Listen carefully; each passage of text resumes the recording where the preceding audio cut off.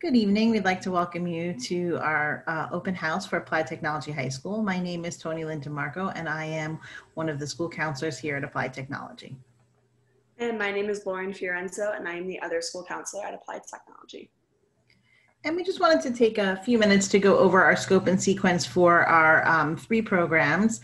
So we started the school with mechatronics. We added health professions 3 years ago, and we are excited to announce that we will be adding a cybersecurity major in the fall of 2021. So a little bit about engineering technology. Our program focuses on mechatronics, which is a combination of engineering design, robotics, and computer programming. It's the idea that manufacturing is back in the United States, but it doesn't look like it did back in the early 1900s. So we're really working on getting our students to be able to program computers and machines and to be able to fix those machines that are doing most of the work and have taken the place of the human beings that used to be on the floor. The students are prepared for a degree in engineering technology and advanced manufacturing. However, they have the option or the opportunity to pursue a degree in engineering in other fields such as civil engineering, mechanical engineering, if they should so desire. So our health professions program really prepares the students for the broad view of all different areas in the health professions fields. And when they go on to college, they have the option to choose things such as nursing, dental hygiene, paramedic science, so an EMT. Our program provides them with a lot of hands-on experience at the college level with real healthcare workers, and it provides them with a strong foundation in science. Our new program is cybersecurity, where students will learn the essential skills needed to pursue areas in information technology, programming, law enforcement, again, a variety of areas that they can choose to continue to major in a 4-year college. It really is just a foundation for different areas. They may choose banking, they may choose software development, and they may choose healthcare. So it's a combination of the programs. Okay, our scope and sequence. They're similar and different for the 3 programs. So I'm going to focus right now for mechatronics on the career and technical education piece, which is the most unique piece to that program. In 9th grade, your students will take the design process. That's 2 classes. One is a hands-on workshop where they will work half the year with one of the teachers, half the year with another teacher on a specific project, and learning how to design their project, how to create their project, and how to see it come to fruition. The class that they take prior to the hands-on class is clearly learning how to do that whole process, learning how to use AutoCAD and how to be able to draw their plans. In 10th grade, they take an intro to mechatronics and a drafting class. Again, they're working on the computer, different computer programmings in the design process. In junior year, they learn how to use the machines at the college level, and they also learn a bit of programming in a Python course. And senior year, they take what they learned in machine tool principles and they actually create something in the concepts of industrial design. So it's almost a 2-part class, and they also take a fundamentals of programming class. I'm gonna let Ms. Fiorenzo talk about science later, but just to point out one of the differences is that in mechatronics, our students start with a high school physics class. And the classes that you see highlighted in yellow are college classes. And Ms. Fiorenzo will talk a little bit more about that. For our math program, we do start all of our students in Algebra 1 because students are coming from 75 different local districts and have had different experiences. We really want to level the playing field. So we sort of start students in Algebra 1 and then move them through geometry, Algebra 2, and trig with the opportunity to take calculus, pre-calculus, calculus, depending on their path. Social studies, a simple US 1, US 2 world history. And then for their financial literacy, we do ask the students to take an economics course. Language arts is an academic literacy, foundation, American Lit, World Lit. And then senior year, students have the option to take a writing course at the college level if they have either passed the ACCUPLACER test or if they scored high enough on their SAT. And we won't bother you with the with the information on that now because it's a little early, but basically if the student scores a 450 or higher in English or in the reading portion of their SAT, they are eligible for college level writing. The visual and performing arts, we do offer the students a college art class. However, we also offer a high school music class for students that are not interested in art. So they do have an opportunity to take either one. One of the main differences between mechatronics and health professions would be the language. In mechatronics, the students will take 2 years of Mandarin. Well, the good thing I will tell you is Mandarin is a college class, but I just want to remind you that these college classes are taught over a full year. So in a regular college class, the class will be taught over a semester, but your children will be taking it over a full year. So they're not learning quite as quickly. They're learning the same amount of information, but they have twice as much time to complete it. For senior year, students in all 3 majors will have the option to take a public speaking course if they want at the college. And then at the bottom, you'll see our health and PE courses are taught by the college. Each year, the students will get 1 health course and 1 physical education course. And you'll just see the names of them. One of the most exciting things I think the seniors like is they have an opportunity to take scuba diving if they want their senior year. So that has been, sort of a unique experience for them that they enjoy. And then Ms. Fiorenza will talk about the differences with the health professions major. Okay, so some of the differences, as you can see, like Mrs. DeMarco was saying before, the CTE courses, if you look, of course, ours are all for the health profession students. So they do build on each other as well. So you could see healthcare simulations 1, and then sophomore year is simulations 2. The students here have the opportunity to go up to the college in one of the labs with our teacher and a professor there, and they get the hands-on experience. They have dummies, they have medical rooms there, and they get to just go through a typical day in the health professions field. So if you see the science courses, one of the biggest things is my freshmen, they start out in college biology. Now, of course, that's a big difference from going from middle school to a college science. But as Mrs. DeMarco said, these semester courses are spread out to full year. So the professor does work with us on keeping the pace a little slower for the kids, but she also does hold them to a higher standard. So if that's one thing that you should be prepared coming into your freshman year as a health profession student, is you're taking a college science right off the bat. And you could see that is switched with physics, which is the high school course, your junior year. Another main difference is the languages. You'll notice the health profession students take Spanish 1 and 2, and that's just because we found that Spanish is such an important language in this field. We did have enough interest this year for the students to take Spanish 3 if they were interested, and they can then go on to Spanish 4 if they choose their senior year on their own time.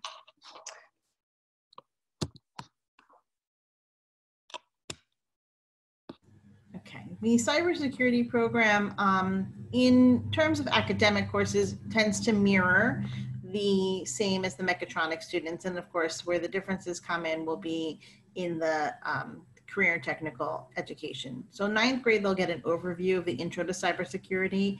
They will also have a hands-on class. So it will be 2 classes for cybersecurity.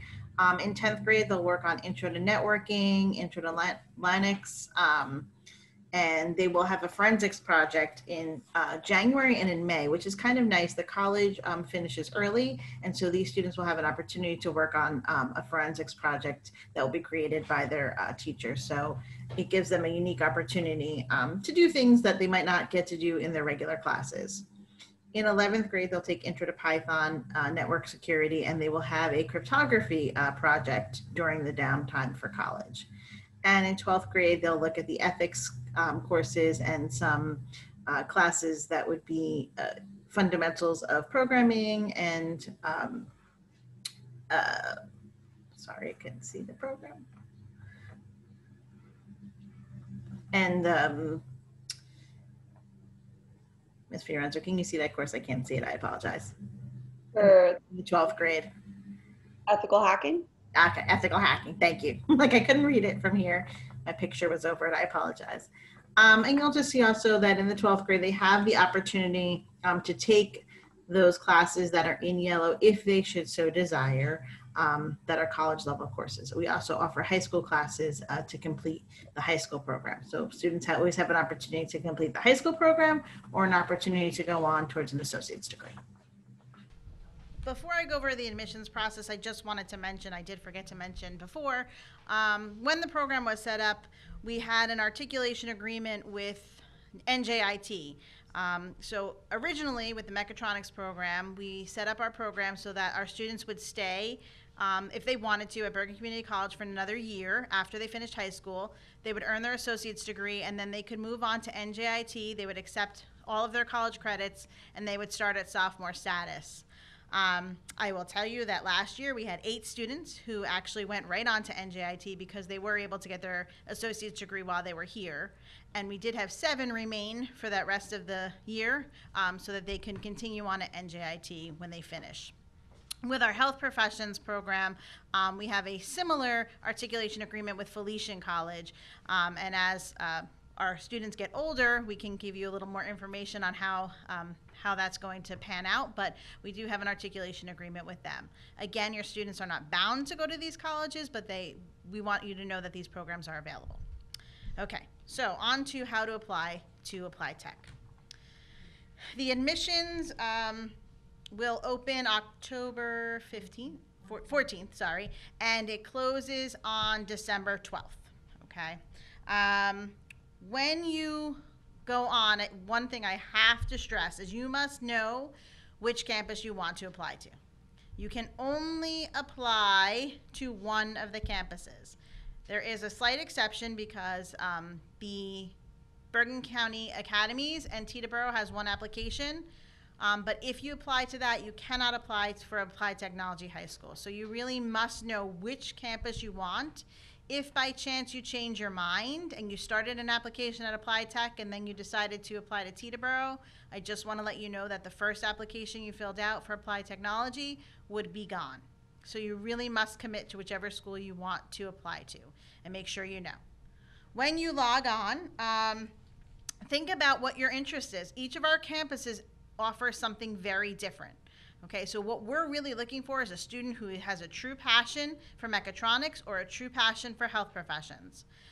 We are looking for students who are doing well in school. And when I say well, I mean giving it their best. And sometimes your best may be a C. Most of the time, you're probably a solid A, B student. But grades are not the end-all, be-all. Again, we're really looking at your interest here. We're looking at your attendance. I know that I have my own children, and sometimes, if my kid doesn't want to get up to go to my local high school, they may not want to get up to come to our school at 7:30 in the morning. So if we look at a student who is has a lot of tardies on their report card, we're going to take that into consideration. So my friends out there, now's the time to make sure your attendance looks really good before you decide to send in your application. We will look at recommendations from your math, English, and science teacher from the 8th grade, so your current teachers. And we will also look at recommendations from your school counselor. Here at Applied Technology, we do interviews, and those take place usually in about February or March. And I'll give you a big hint. The number one question is, why do you want to come here? So you can think about that now. It's also the essay question on the application. So there's a present for you. And we will look at your PARCC results. Again, we're looking for students that are proficient or close to proficiency. Again, that is not the end-all, be-all, but those are sort of our guidelines. Okay, how do we apply? The application can be accessed at www.bergen.org, and then you can go to admissions, or you can go directly to the ATHS admission site. When you go on, you're going to see a page that looks like what's on your TV screen. The first time you go, you have to register. You're going to register. Now, don't try and trick us. This computer system is awesome. Don't have your mom try to sign on as herself so that she can register for your different school. It's not going to work. Only students can register. So you're going to need to create a login with your username and your password. Okay? So once you register, you're going to be directed to the next page, and it's going to be all the info. It'll be a checklist. So the checklist tells you all of the things that you're going to have to enter, and as they're done, it'll be check boxes. The first one is super easy. Your personal information, where you live, you must be a Bergen County resident. They're gonna ask you your date of birth, all the things you already know. You passed kindergarten, you guys know all of these answers, so that's super easy. Number 2 is a little trickier with the select campus. Again, if you choose to apply to Applied Technology High School, you cannot apply to any of the other campuses. This is, you're making a commitment to a technical program. You're not making a commitment necessarily to the school, but we're really looking for someone committed to the career and technical education that we have to offer here. Number 3 is where people get a little bit more concerned, and it's the essay. It is a very short essay. It's 400 words, and it's why do you want to go to Applied Technology High School? But I'm going to give you a hint. You can write, come back later, and move right on. And the reason you might want to do that is because when you enter your reference names and you can preview your application and you can hit submit. Now here's the trick. Once you submit it, it is not submitted forever. So you can go back in and open it as many times as you need to and edit it as many times as you need to. So if you want your English teacher to take a look at your essay before you submit it, you can do that. Just make sure that you always save and then submit again. So you just have to make sure you save your work. The reason why some of you may want to save your work before you finish is that you need to print forms. And then we're going to get to that page in just a moment, but the forms you need to print go to your English, your math, your science teacher, and your school counselor. And just a word to the wise, the more time you give them to fill them out, the more consideration they'll give, and the better I think your recommendation will be. A lot of times students print them out December 12th and it's due in 2 days. Teachers, that kind of makes them nervous. So if you can print the papers, you can go back and continue your application later on. Okay, essay. Just want to, I did tell you what the essay was. I also wanted to let you know that you can put it in a Word document if you want mom to look at it, you want a friend to look at it, your teacher to look at it, and then you can copy and paste it later on right into that spot right there. Your extracurricular activities and accolades, if you've Junior National Honor Society, honor roll, all of those things can go right in that spot. All of the great things that you want to tell us about yourself. And don't forget anything, ski club, music club, whatever you do, we want to hear about it. Okay. These are your, where you're going to put the name of your teacher. So you're going to put your 8th grade teacher's name for math, science, and English, and you're going to save your references. And you're going to hit continue. Okay. Now, when you see this, it'll give you a validation number, okay? When you've successfully completed your application, and again, you can go back and change this. Nobody, I promise, because I'm the one who looks at them, I am not looking at this before December 14th. So you can go back and change it as many times as you need to. But the validation number is the number you're going to need to get back into that application so that you can go back and make any changes you need to. Okay, so it's awesome. You are going to print a few things. School transcript form goes to your guidance counselor. Recommendation forms for your teachers. And if you have an IEP or a 504, then there's a form for your case manager. If you don't have one, that's fine. You don't need to print that form. Okay. Now, we made this very easy for you. If you look at the top, it says transcript form, give to guidance counselor. So when you print that, you know exactly who to give it to.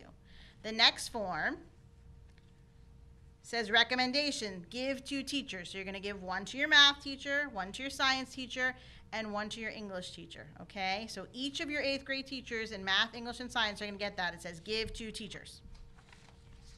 The last one says give to your case manager. Again, if you have an IEP or a 504. If you don't, you will not need that form, and you can just discard it. And that is how to apply. It is really not that difficult, but again, it does not open yet. So if you go on today, it will not be there. And you have plenty of time. And I promise you, even if you're the first one, we're not going to look at it. So don't rush, take your time, make sure you really feel confident in what you're doing, and then start the application process.